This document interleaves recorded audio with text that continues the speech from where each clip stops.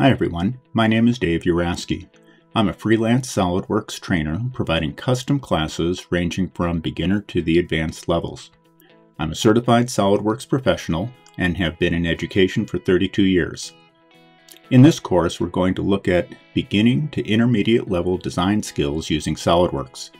We'll do this through the creation of the parts, which will be assembled into an operating Arbor press.